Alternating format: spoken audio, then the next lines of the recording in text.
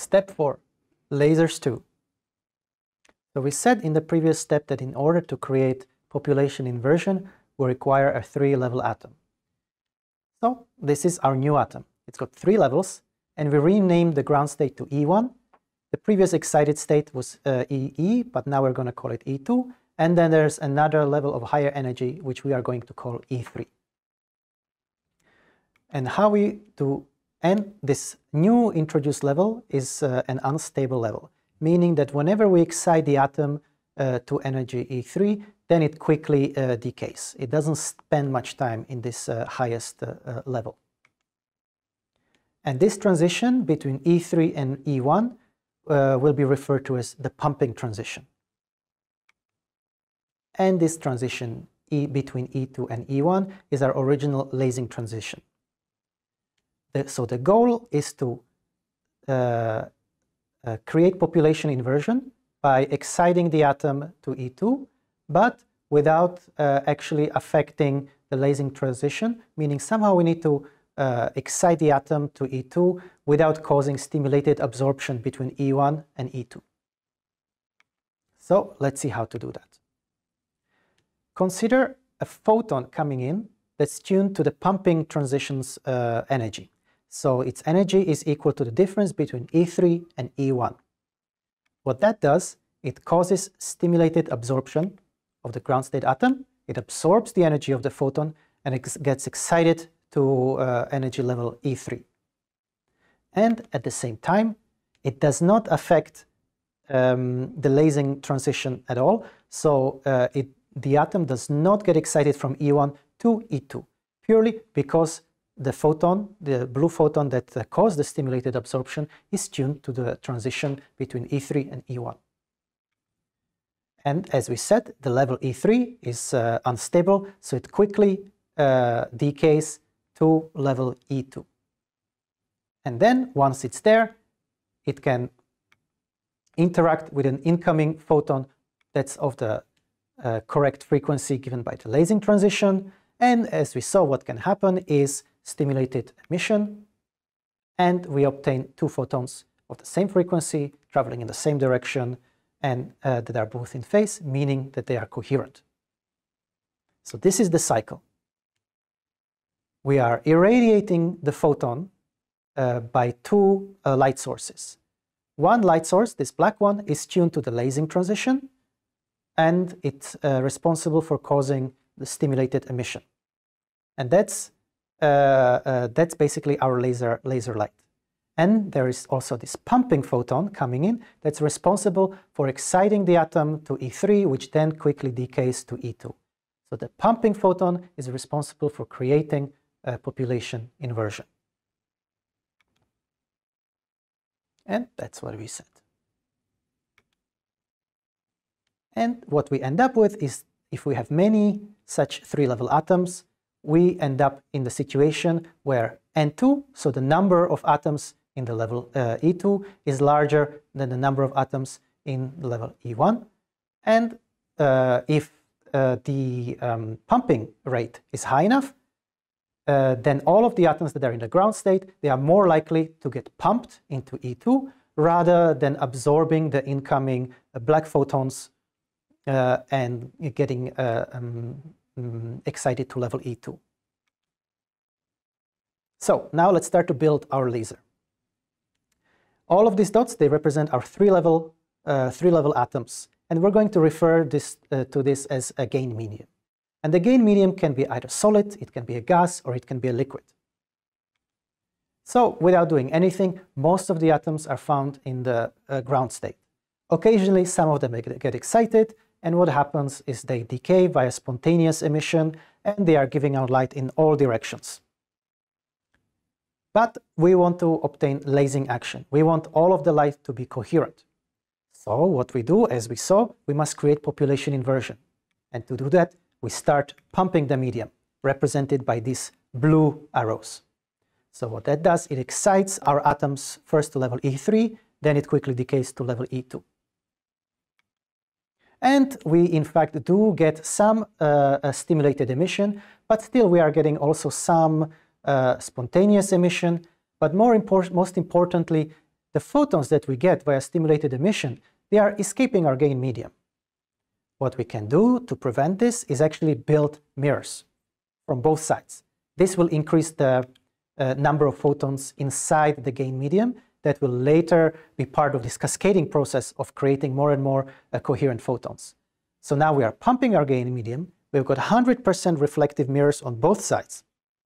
And what happens? In fact, we see lasing action inside the medium. The pumping creates population inversion, and then the existing photons that are inside the gain medium stimulate emission on the lasing transition, creating more copies of those photons, and again cascading into a lasing action. So we created a laser. The only problem is the light is confined within the gain medium, and somehow we need to get it out. So what we do, we take one of these mirrors and we make it partially reflective. And partially here means that it's 99% reflective. So what happens? The photons inside the gain medium, they've got some probability to actually escape out.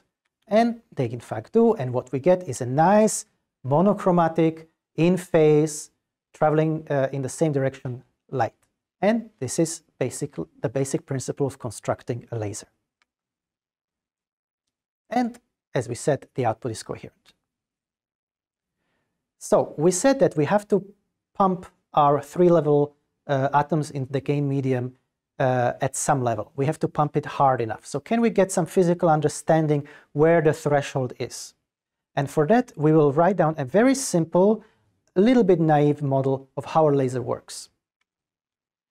Let's say that the number of photons in the gain medium is given by small n, and that's a function of time. The number of excited atoms that we care about, because they contribute towards the stimulated emission process, is denoted by capital N, and that's also a function of time. And the rate of change of photons inside the gain medium is given by the difference between some gain process and some loss process. So let's examine. What's the gain? Well, the gain depends both on the number of photons that are already in the gain medium and on the number of excited atoms. If we don't have any photons, then we cannot cause any stimulated emission.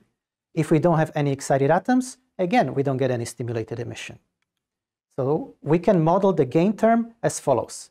We've got some g, some proportionality constant, which we are just going to call the gain coefficient, times the number of photons times the number of excited atoms. Okay, how about the loss? Well, as you saw, we lose photons by these photons escaping through the partially reflective mirror. So we can just model it simply as some coefficient k, which we're going to refer as the loss coefficient, times the number of photons that are already in the gain medium. If we don't have any photons, we have nothing to lose. If we have more photons, we are more likely to lose them. So this is our model, that the rate of change of the photons inside the gain medium is given by these two terms, gain minus loss. And now comes the crucial bit. This capital N, the number of excited atoms, also depends on time. Mainly, the stimulated emission that happens decreases the number of excited atoms. And let's say that our pump has the ability to keep the number of excited atoms at some constant level n0 if there is no lasing action. So if there is no stimulated emission happening, this is the number of excited atoms that we have due to the pumping process. So we can write down an equation for the number of excited atoms simply as n0 minus alpha n, where this alpha is the rate of stimulated emission. So substituting everything back into the rate equation for the number of photons, we get the following nonlinear dynamical process. We've got this linear term, n, which depends on some combination of these parameters. And then we've got a nonlinear term n squared, which depends on alpha times g. And as you can see, all of our parameters are positive. Therefore, the graph of this n dot is always a concave parabola. So let's consider one case and plot this graph. On this vertical axis, we've got the rate of change. And on the horizontal axis, we've got the number of photons inside the gain medium. So if n dot is positive, it means we are increasing the number of photons in the gain medium, and this happens when we have lasing. However, if n dot is negative, it means that the number of photons is decreasing. There is no lasing, we are simply losing photons. And you can see that if n0 is such that it is less than k over g, this first linear term in our n dot equation is negative.